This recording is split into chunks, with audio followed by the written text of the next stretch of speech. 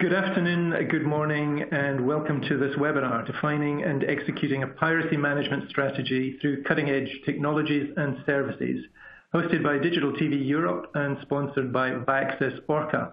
I'm Stuart Thompson, I'm the editor of Digital TV Europe. Before we begin, I'd like to explain how you can participate in today's presentation.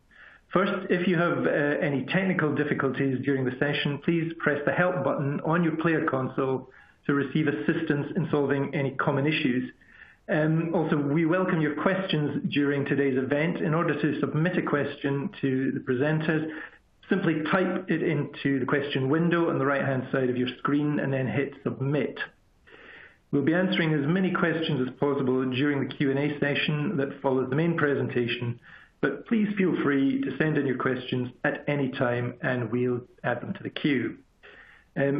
So if at any time you are having audio difficulties or difficulties advancing the slides, simply hit the F5 key to refresh your webcast console. Please also be aware that today's sessions are being recorded and they will be available on the Digital TV Europe website beginning from tomorrow for you to review. You'll be notified by email when the archive is available. So let me now introduce today's presenters. Dr. Guillaume Forbin is CSO at Viaccess-Orca. Dr. Forbin is the Chief Security Officer. His role is to ensure that VIO provides best-of-breed technologies, solutions and services addressing current and future piracy threats. He aims to assist VIO partners design and implement efficient security and anti-piracy strategies to safeguard their brand, business and revenues. He was previously Director of Platform and Content Security at OSN, a leading pay TV network in the MENA region headquartered in Dubai. Prior to OSN, he led the Walt Disney Company's content security efforts throughout EMEA, and he's also participated in the development of multiple Sagemcom devices as well as Sony Bravia TV sets. Guillaume holds PhD in computer vision from the University of Surrey as well as an MSc in computer science from the University of La Rochelle. Kevin Lejanic is Director of Marketing Security at Viaccess-Orca. Kevin is a Product Director Security and is in charge of security services. In the past, he worked on new content protection techniques based on Viaccess-Orca's DRM while leading IoT and virtual reality programs. Before joining VIO, he worked for several years for Technicolor and then Bouygues Telecom on the development of IPTV portals and middleware. Kevin holds a master's degree in computer science and networking from ISEP, the École supérieure des ingénieurs de Paris Est. So with that, let's begin the webinar. Kevin. Okay, thank you, Stuart, and hello everyone. I guess that many of you have read this shocking but very true speech from beIN Sport CEO Youssef Al-Obaidi while he was speaking at the Leader Week Summit in London a few weeks ago. He said, "The glorious media rights bubble is about to burst, and the truth is that our industry is completely unprepared." He added that the endless growth of sports rights is over, and now beIN Sport regard all sports rights as non-exclusive and that their commercial offers will reflect that. This is the result of the BOQ piracy beIN Sport has been facing for the past few years. But to me, this speech could be also the start of a new awareness in the TV industry. Maybe Mr. Al-Obaidi was preparing the ground for future commercial negotiation with right owners, but more than that, he was trying to raise awareness among the industry, to show right owners and right holders that they can no longer bury their heads in the sand and that they need to join forces and fight piracy. Because even if BOQ is one very specific case and does not represent global piracy, all content owners are now in the midst of a severe crisis if they let piracy grow. So the goal of this webinar will be to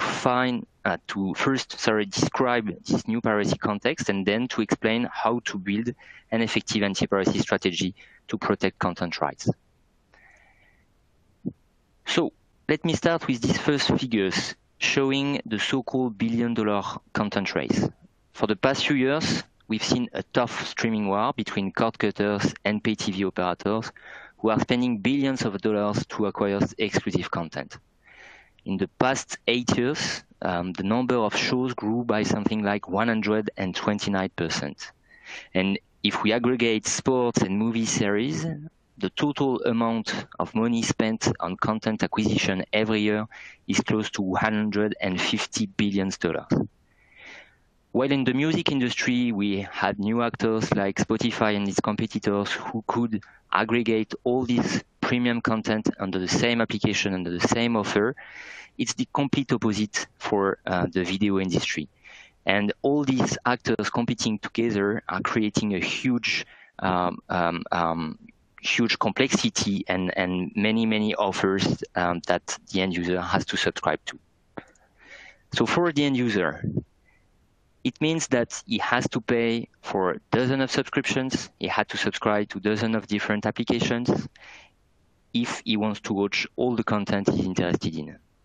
If I take the example of France, if an end user wants to watch all the soccer games of one team, he has to subscribe to beIN Sport, to Canal+, to RMC Sport, and to Eurosport. And even if that end user has the money to pay for all these services, at the end, the experience is not that good because you will have different application UIs, different ways to search for content. So for sure, he's going to be disappointed. And on the other side, we have the pirates. And the pirates, like any criminal organization, they are looking for a profitable business. In that case, we are talking about the $150 billion market. So for sure, it's interesting and profitable for the pirates. And on top of that, he's the only one today who can provide this user experience aggregating all the content under the same application at a very reasonable price. On top of that, we are entering a new piracy era. With new attacks, today hackers can restring the content via the HDMI, benefiting from a vulnerability in the HDCP protocol. They would use cyber attacks to attack the platform and have access to the content. Credential sharing is also a new threat for the industry. We all know people who are sharing their password, login password with friends and siblings, but also pirates who are stealing passwords and selling it on the black market. And VPN and DNS proxies are more and more used also to circumvent geo-restricted content. Then we have new redistribution, cheap and reliable redistribution on all screens via OTT. So again, the pirates are also benefiting from the cheap price that we see now on the OTT market, cheap on the storage, on the CDN, etc. And they can use it to redistribute their content, either by using existing social network platforms like YouTube, Twitter, Facebook, or by creating their own distribution channel. And they have new and very attractive and aggressive business models. So here we have this example of Vulca TV. For €45 per year, you can subscribe directly from their website. You will find their preloaded set-top box with all the different channels, all the VOD content on Alibaba, on eBay. And of course, for that amount of money, you will have access to an application on the tablet, on the PC, on a set-top box, and on the mobile device with all the channels and all the VOD under the same application. As a consequence of that, of course, we see a revenue loss, big revenue loss. So here you see in the US, the revenue loss associated with digital piracy is estimated between $29 billion and $70 billion. Game of Thrones, we have to talk about Game of Thrones. It's the last year we can talk about it. So the first day of the release of the season 8, we saw 50 million illegal views on pirates platforms. And this is coming from beIN Sport. So they share these figures and they claim that they are today losing more than 400 million euros only for France because of streaming. And the loss, of course, worldwide is much bigger than that. So what can you do? When you have a valuable asset such as gold, such as money, what you will do is that you will put it in a safe deposit. But you know that a safe deposit alone is not enough. So this is why you will have this safe deposit in a bank, where you have security staff, you will have cameras, sensors, alarms, etc. So basically for video content, it's the same. Your value is definitely your content. It has high value. So you need to put it in your deposit, and the deposit is the conditional access system or the digital right management, but it's not enough. And this is where you need to have a strong anti-piracy strategy. So now I'm going to leave the floor to Guillaume to explain how to build this effective anti-piracy strategy. Thanks, Kevin.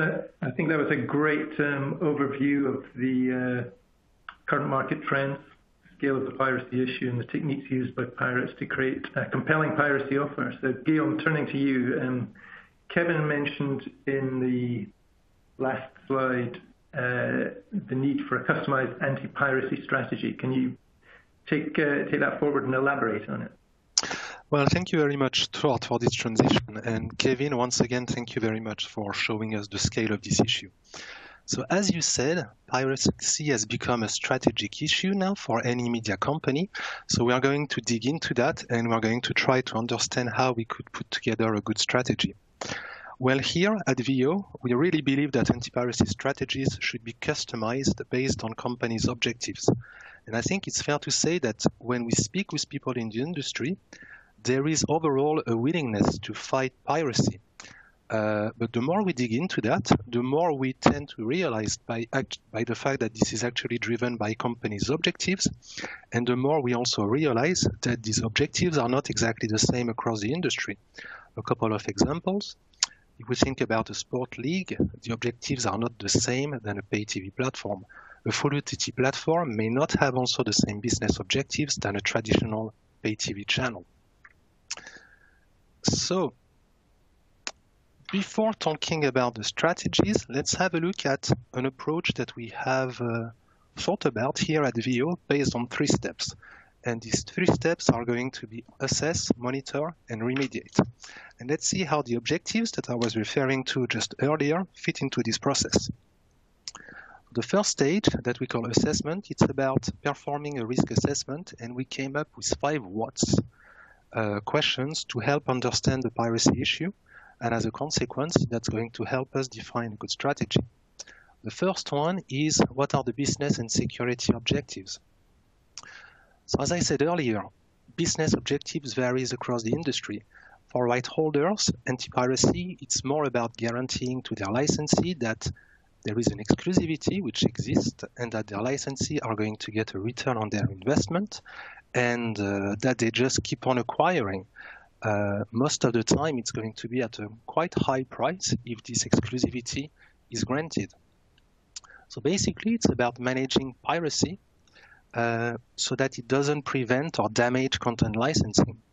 On the other hand, for an operator, anti-piracy, it's more about making sure that subscribers do not churn to piracy, that when they acquire content, it's not heavily pirated, so that it's exclusive, and that it's acquired at a fair price to get a good return on investment. So we can see that piracy can become sometimes a card to play during negotiation between right holders and operators, sometimes to increase the value of the content on one end. On the other end, it's more about decreasing it to get a good deal. And piracy comes more and more into this sort of discussions. Last but not least, for an operator, it can also be about ensuring that contractual obligations around content protections are met, obviously, because they exist.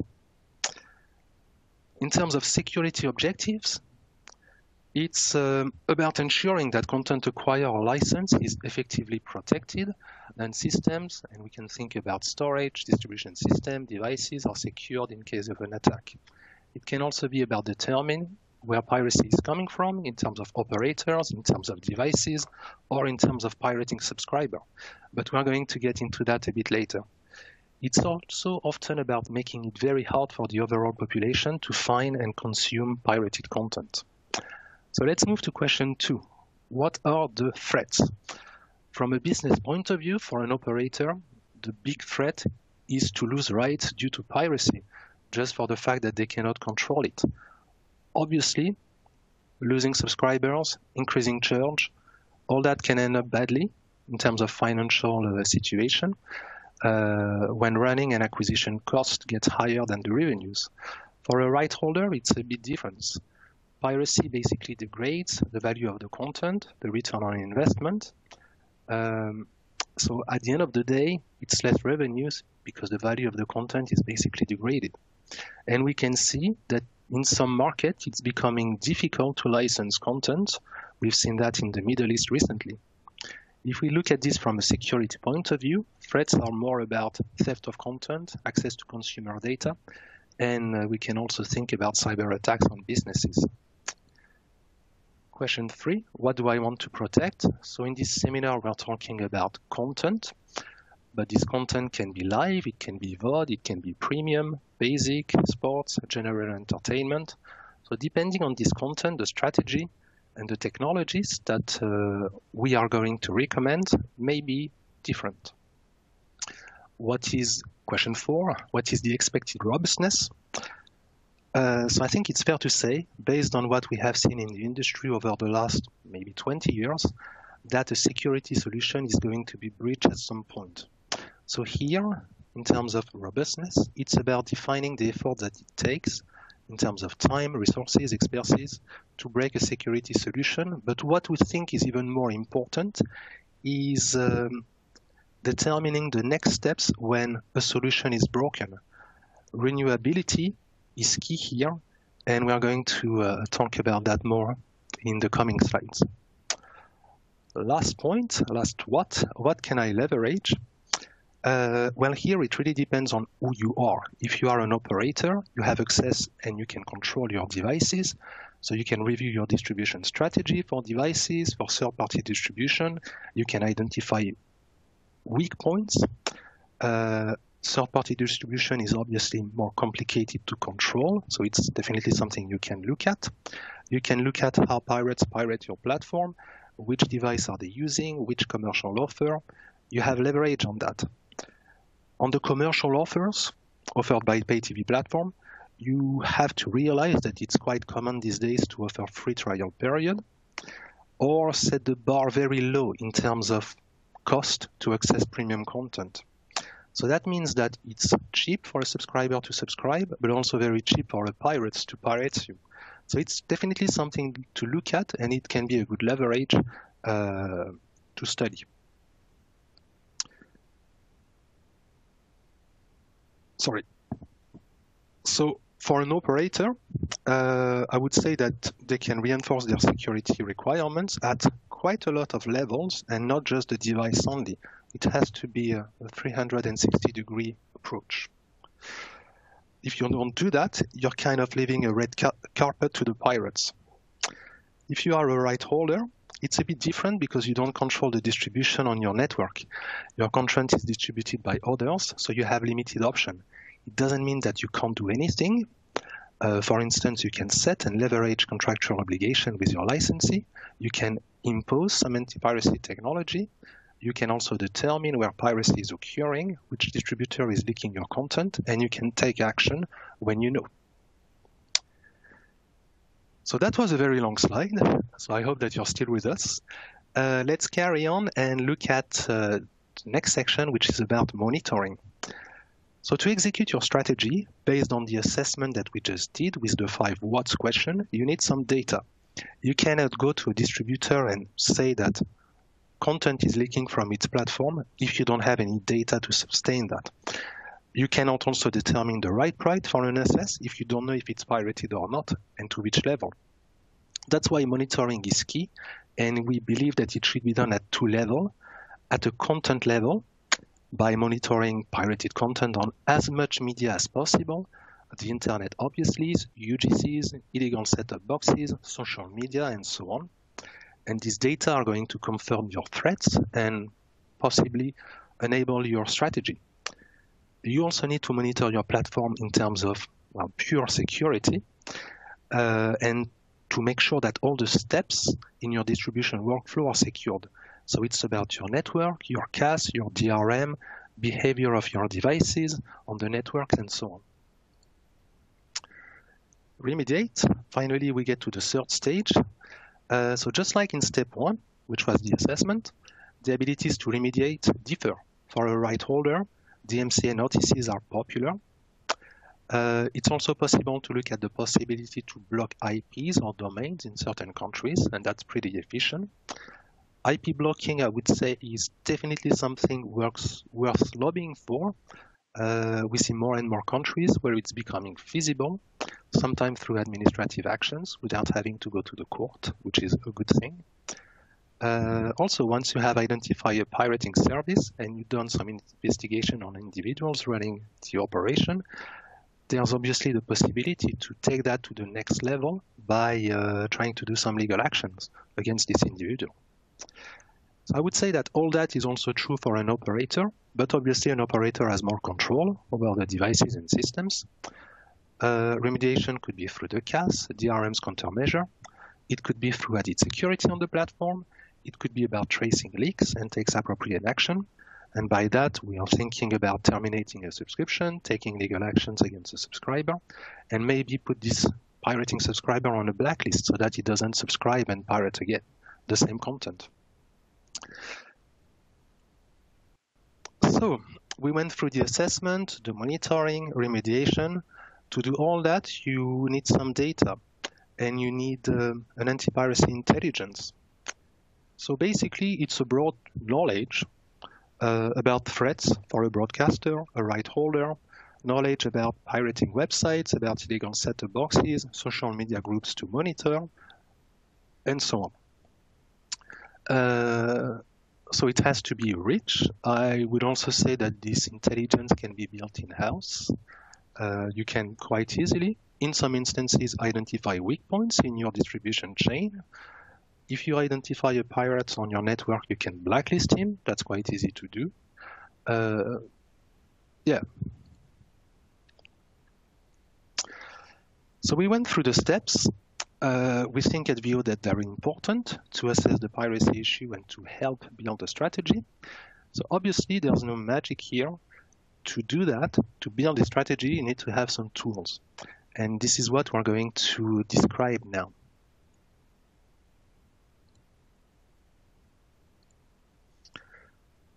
All right, the first one which comes to mind is our CAS and DRMs.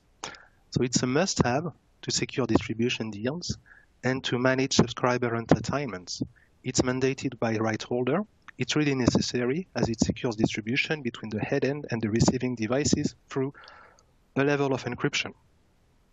It's a must-have, but today, as Kevin explained earlier, we think that it's not enough if you think again about this bank and safe analogy. Watermarking, it allows you to determine the source of a leak through invisible mark. It's very useful. It has become a key tool in efficient strategy. We are going to get into that in a minute. Piracy monitoring and enforcement.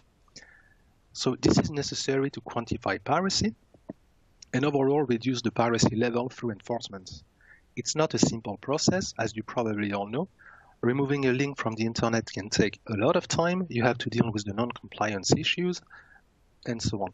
But anyway, it's a very good tool to use, and the data that you collect on illegal services, websites, cyber lockers, and so on really help you create a piracy intelligence, and at the end of the day are going to allow you to enable your strategy. Legal action and investigation. So we are going to speak about watermarking soon, but I would say that when you have identified a pirating subscriber, considering a legal action definitely makes sense. We've seen that judgments can be good, and actually doing a good PR around it can sometimes be beneficial and deter pirates from considering pirating your content. So we are not going to speak a lot in the webinar about commercial piracy. By that, I mean people using residential subscription in public viewing properties, bars and clubs. But obviously, if you want to speak about that, you can get in touch with us. SOC for media. So we are going to speak about that in a minute, but overall it's about analyzing data from a platform like networking data, subscriber data to detect anomaly and unusual pattern. Password sharing identification. Well, that has been in the news recently. we've seen that in the US, there's several direct-to-consumer OTT platforms which are launching these days, and password sharing comes back in the news. Geo-blocking and VPN detection. So these are usually mandated by rights holder to enforce territorial licensing restriction. It's a must-have, obviously. And finally, these tools can be complemented with overall general consumer education and collaboration within the industry. There are anti-piracy groups out there who collaborate on piracy intelligence, joint legal actions, lobbying for IP blocking, setting up code of ethics with social media platform or search engine, and the list goes on. So let's do a use case now related to protection of live sport. We have reviewed the tools available today to address piracy, and let's dig by using this use case. So the use case is quite simple. It's about a pay TV platform broadcasting premium live content, and this platform is losing subscribers. Piracy is determined to be an important contributor for these losses. The 5 whats. So what are the business and security objectives? So it's about stopping subscriber losses, secure the platform with appropriate anti-piracy tools. Oops, sorry. I'm going back there. 2, what are the threats? Unfair competition from pirated services, risk of losing distribution rights, and possibly financial troubles. What do I want to protect? Well, here it's live sports. What is the expected robustness? I would say it's high, but more importantly, it has to be renewable. What can I leverage? So in this case, I can leverage the control of the distribution networks and devices, control of the subscriber database, control of pay TV commercial offers. So considering this assessment, we think that watermarking is a good tool to help define a good strategy in this context. Of course, it has to be complemented with what we talked about before, like CAS and DRMs, monitoring, potentially legal action. Pretty much all the toolbox makes sense here. So what is watermarking and what are the key features? So before going into the list, just a warning, platforms which have card sharing issues today can deploy watermarking, but the power of the solution will not be maximized for obvious reasons. So the purpose and the key feature, it's about determining the source of a content leak. You have that can be a subscriber device, and we're talking about subscriber or client watermark, or it can be about the distributor. If we think about a league distributing content across multiple platforms, that's a distribution watermark. It has to be invisible. We believe it has to be dynamic, renewable, robust, fast, and last but not least, device, network, CAS, DRM agnostic. It has to be an easy solution to deploy. So let's have a look at a diagram to show the way it works. So it all starts in the operation room where an operator will decide to activate the watermarking on the network. This is the step 1 that you can see here. Usually it's done through CAS and DRM's commands, but activation or deactivation is not limited to that. The command has to reach all the devices on the network, set-top boxes or non-set-top boxes devices like phones or tablets or game consoles.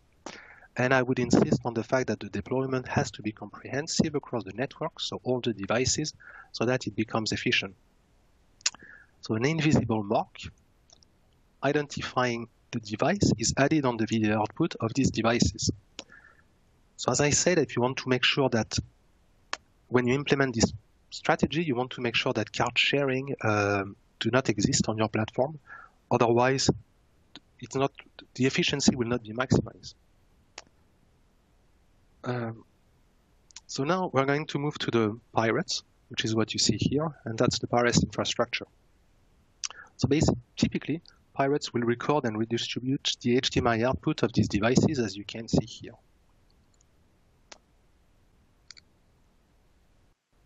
So this is in the open, and you have to monitor that. We talked about monitoring earlier. Well, it's obviously necessary to monitor the game, the football game that you're considering, across a wide range of pirate services. We do that at Video through anti-piracy services, and this is the step 2 here. Step 3, Each video is recorded for a short time, and the mark is extracted, as you can see here. This then goes back to the operation room, and the operator has the ability to revoke device, as you can see in the slide in front of you.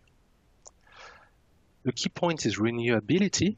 So if the mark is compromised or any kind of mechanism in the diagram, it's very important to be able to renew that and make the watermarking work again. What's next? So we tend to realize that if you do that, as I just explained, it kind of works, but at the same time, pirate feed may come back, and very often it will. Pirates are clever, they've got some backup. They know that their feed may be disconnected, so it will come back. And what we want to think about is how do we go beyond that? So when an account is terminated, what's next? You tend to realize that these days, when you use this technology, you're going to identify accounts, and very often it's not individuals, because it's very easy to subscribe to a pay TV platform. And actually, it's very easy to do that anonymously. So you end up identifying accounts, and you disconnect that, and then you identify another account, but you don't have information about individuals to carry on and to take legal actions, for instance. So we are going to focus now on Security Operations Center, that we call SOC for medias. And the idea here is to leverage operators' data to detect abnormal behavior in the whole customer acquisition and video delivery chain. So we want to make sure that the data that are entered in the CRM system are accurate, and if they are not, that we can find some and flag some anomalies, which may be pirates. And the same applies to the video delivery chain. So the abnormal behavior that I was referring to could be about fake customer accounts with incomplete data, invalid data, redundancy in CRMs. It's quite usual to see multiple times the same phone number, for instance, appearing, the same postcode, and so on. Some attacks on devices, like an unusual activity rate. So if a device asks hundreds of DRM licenses at the same time, it doesn't make sense. Intrusion into the backend. Subscription of content redistribution. If you have some devices which are on the same channels for days, that may be suspicious. And credential sharing and clone detection. So for the interest of time, I'm not going to go into this slide, but we can see here some tools that we have at Vio. On the top, you can see some activity monitoring with some unusual pattern on the right. You can also see some anomalies that we try to detect. And on the right, it's more about credential sharing, where we try to flag accounts doing this sort of things. All right. Thanks very much, Guillaume, for those insights. I think the use case around protection of live sports was particularly interesting. And it clearly makes sense to define anti-piracy strategies around business objectives, and obviously those may differ for sports leagues or studios or for TV operators. So Kevin, turning back to you, more generally, where are we heading? How do you see piracy overall evolve in the coming years?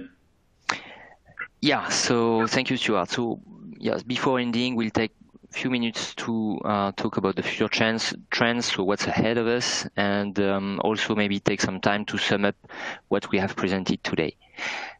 So we have two kinds of future trends. We are more on the content protection side, and the others are more for piracy. So for the content protection, we will have new content formats to protect. I mean, we are already talking about AR, VR, MR. These formats, they come with different security constraints. They come with different security requirements. Like, for instance, in the case of VR, the need to process the video in a secure context on a GPU, which was not really designed for that. So, of course, the protection will have to adapt to these new formats. Then we have, on the piracy side, we'll see more and more counterfeit channels. BRQ is one of the most famous example. BRQ, they were not only just redistributing the channels from beIN Sport, they were also cherry-picking content from different providers to build their own channels. We see more and more private applications who are doing the same, and we believe it's going to be a big trend in the future. Also, we see a move from the open piracy to closed piracy, meaning that to have access to pirates links, to have access to the videos, end user will have to subscribe to packages, would have to be a member of a WhatsApp group or Telegram group. So it's going to make it more difficult for the crawlers and all the anti-piracy tools to find the content that we are looking for. And the last one is, of course, piracy is evolving with time. The pirates, they have always new ways to attack the content, to get the keys, redistribute the video, etc. So we'll see new hacking techniques. And one example in the AI field, so Guillaume was mentioning the SOC for media, where we are collecting the data and trying to detect suspicious behaviors. In AI, we already see some kind of attacks called adversarial attacks. So these kind of attacks aims at confusing the machine learning algorithm and make it see or not see things. So for sure, these kind of attacks will be also used in the media space. So what are the 4 lessons that you need to take with you after this webinar? So first of all, there is no one-size-fits-all strategy. Really, before doing anything else or asking your technical team to buy, one solution or another, start by answering the 5 what questions. This is really important if you want to build an effective anti-piracy strategy. Then there is no silver bullet. There is no single tool that can address all different forms of piracy. So it's really the way you will combine all these tools according to the strategy that you have defined will make it effective. Then anti-piracy requires an holistic approach. You need to involve everyone at every level of the company. Like the way you're going to manage your customers and the data you will have checked on these specific customers will help you when you are facing piracy. The way you will manage the commercial offers, if you offer a 1 month free trial today to one customer, it's the same 1 month free trial that you will offer to the pirates, and for sure for him it's helpful. And again, to quote Mr. Alobaidli, he said during the same conference that piracy was a topic which has moved from the CTO desk to the CEO desk for the last years. And the last one is, for sure, tomorrow's issues will be different than today's. So what is true today will be probably different later. So you need to constantly adapt. You need to adapt your tools, you need to renew your tools in order to be able to face piracy. So that's it for us. I hope, Stuart, go ahead, sorry.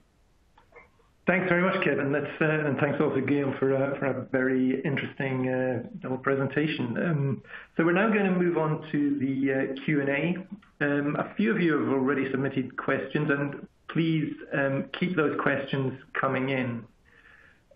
Also, can I ask you please to take a moment to answer the feedback form that appears at the bottom of your screen before the end. So, and just for the moment, keep those questions coming in. So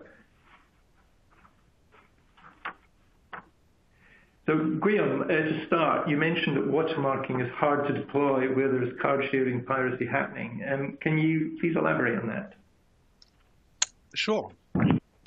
So when you have some card sharing issues, it means that a non-legitimate set-top box is able to decrypt content from a satellite or cable feed, which is being encrypted. So it's basically not the legitimate set-top box, which may be used for piracy. And it also means that this non-legitimate set-top box may not have all the tools that you deploy on your park of set-top boxes, like watermarking. So basically, instead of using the official box to decrypt content, pirates are going to use another box, which is equipped with card sharing functionalities to bypass the watermarking and redistribute content. Great. Just as a follow-up to that, so watermarking must be deployed across all devices to reduce the chances of piracy occurring from non-watermarked devices. Is there a way to prioritize deployment across set-top boxes and OTT devices? So I would say yes. What we tend to see is that for operators having set-top boxes and tablets and phones and connected TVs and the list goes on, the set-top box is very often used as the box to hack, to redistribute content. It's because it's easier. There is an HDMI output, so it's easy to do. It's stable as opposed to OTT distribution. So I'm referring to satellite and cable delivery. So it has become the primary target for HDMI redistribution. So set-top box, yes. I would also say that when you have watermarking or any other kinds of device identification technology, you can try to do some stats and build some data around that. So the more you progress, the more you may see some patterns, like which box, which zappers, which PVR is being used the more often to pirate you. And what we have seen is that, well, pirates they're clever. If you have a cheap set-top box on the market, it's what they're going to use. So in terms of, to answer your question, finally, I would say that looking at the cheapest zapper which is available on your commercial offer is definitely something to start with. Great, thanks very much for that. So we have a question now I can see from a press and analyst, so it's Tommy Flanagan at Rethink Research, who wants to ask if operators can easily build anti-piracy intelligence in-house, then what does VO bring to the fight? Yes, so I'm not sure we say that it was easy to build an anti-piracy intelligence, or maybe you said it, Guillaume. Definitely it's not. I mean, it takes some time and resources first to, have a good view of all the different websites redistributing content, the different IPTV offers. Then sometimes we need to do more than that and really see what's behind just the offer that you will find on the internet, but more run some technical investigations. Again, to get really good knowledge, you also need to take the time to, register on the forums. Most of the forums will exchange information on illegal redistribution of content. Will first, ask at a certain level of reward, I would say, to have access to confidential information. So no, definitely it's not easy. It's something that you have to have if you want to be effective on the strategy, on the monitoring, on the remediation, but it's complex to build. Okay, thanks for that. We also have another question from Hervé Krepp at Broadpeak. What could be the differences between different watermarking solutions? Hervé wants to know. So yeah, there's a few watermarking solutions out there. You have some which are more client-based. So the watermarking is added by the receiving device, which can be a set-top box or which can be a non-set-top box devices like smartphones. On the other hand, you have solutions which works at the head-end level or CDN level. So the watermarking so it's not going to be added there, but you have a set of video streams, and the client will basically use patterns to create a watermark when outputted content. So one is more client-based, the other one is more head-end-based. What is key here for us is to look at the robustness of that solution against degradation of the images, potentially collusions, which are being used more and more often. And as I said in the speech, renewability is really a key factor, because we think that we're talking about video processing. So at some stage, something may be broken. So having the ability to fix that by deploying other patterns, other algorithms, whichever the solution, it's something key for us that we think will make a difference. Thanks for that. So another question, how does one deal, this one is from Akash Aulalia at Z Entertainment, how does one deal with issues where pirates are able to mask the watermark or fingerprinting that is being output in the original video data stream by the broadcaster? I don't know which one of you guys wants to do that. Guillaume, perhaps? Yeah, sure. So, well, it's a bit similar to what I was saying earlier. Watermarking, there's a very good chance that people will play with that. And the same applies to fingerprinting. And I think in this context, it means a visible code on screen. Pirates will play with that and will try to hide them.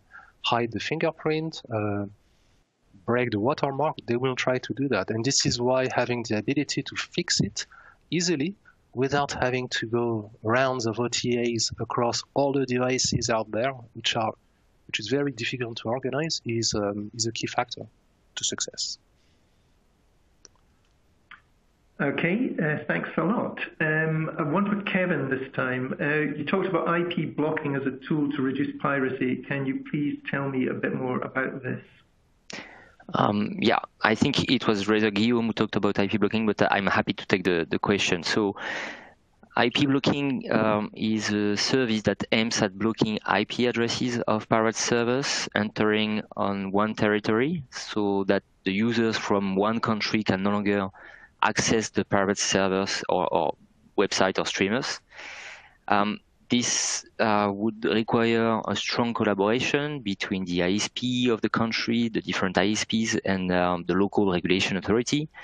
Although where it can be deployed, it has a very good efficiency. And if we take the example of UK, where major ISPs like Sky and BT are collaborating with the local authority, IP blocking combined with watermarking showed, I think, a decrease of piracy and more certainly an increase of, I think it was between 7 to 12% in the use of legal subscription sites. So I think that's definitely a good tool where you have the legislation to put it in place. Thanks, Kevin. I think this one may be actually for you correctly. Is from Mike McKibben at Pageview. Is piracy more prevalent in certain geographical regions? Mike would like to know. So it's more prevalent in certain regions, yes, but I would say it's more than that, it's different. When you go in Asia, for instance, they will use a lot, I mean, not Southeast Asia, not all Asia, but Southeast Asia, they will use a lot the social networks. So you'll find a lot of videos on YouTube and Facebook, so with pirated content. Then if you go to China, you will find more peer-to-peer, for instance. If you go to Western Europe, you will have more streaming. Streaming is definitely more popular than peer-to-peer these days. So yeah, we have some regions that are, let's say, where the legislation is less restrictive, so you will find more piracy. But more importantly, I mean, I think it's really different depending on the country. It's not the same piracy.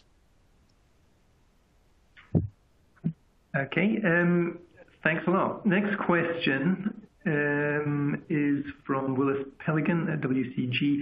Are there any specific strategies to utilize to thwart piracy originating physical media, such as DVDs? So which one of you guys? Yeah, I'm happy to take that one. So, well, for DVDs, it really depends. If it's a copy of an original DVD, then it's actually very hard to know where the leak is coming from. But we've seen in some markets, especially in the Middle East, that you have people recording shows on TVs, burning that on a DVD and selling that in shops. In this context, watermarking definitely makes sense, and you can identify the device which have been used to create that DVD.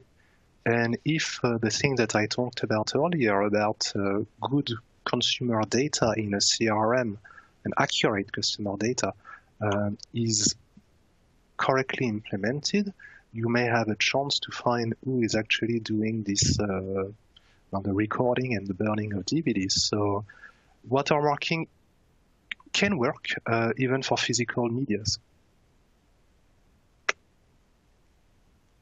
Okay, thanks very much, Graham. So with that, I think we've just about run out of time. So I'd like to thank both the presenters once again, Guillaume Forbin and Kevin Lejanic, for an outstanding presentation. We'd also like to thank Viaccess-Orca for sponsoring today's event. And on behalf of Digital TV Europe, thanks for joining us and have a productive remainder of the day. Thank you. Thank you.